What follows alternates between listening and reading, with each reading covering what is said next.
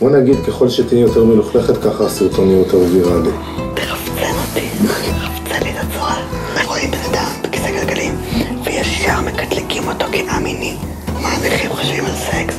חשבנו שהם רק משהו קדוש כזה ומסכן. לקחת מאדם את המיניות שלו, זה לקחת חלק מהאנושיות שלו.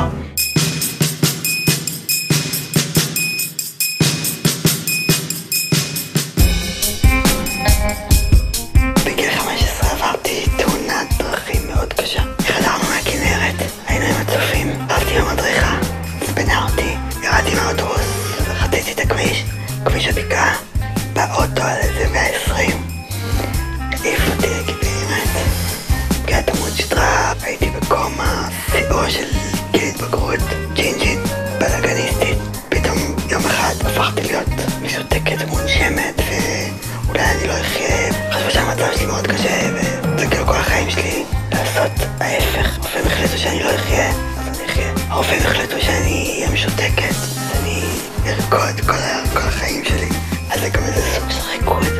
למה זה רוקד? זה בגלל הפגיעה בעמוד השדרה? כנראה, אני חושבת שזה בגלל הפגיעה בגזע המוח גם, שאני כל הזמן כאילו... כן, זה לא אותו פגיעה, זה רובוטריק. למה רובוטריק? היי קלאס. כשעברתי שיקום, התייחסו לכל מכלול הגוף שלי. ריבוי בדיבור, ריבוי בעיסוק, ריבוי בבריחה, אבל אף אחד מעולם ובשום חלק מהשיקום שלי לא דיבר איתי על מיניות. אף אחד לא דיבר איתי על תודעת גוף, על הסתכלות של ילדה מתבגרת שמסתכלת על הגוף שלה ופתאום כאילו לא מבינה מה נהיה ממנו. לא הוצגה בפניי האופציה שאני עדיין אדם מיני.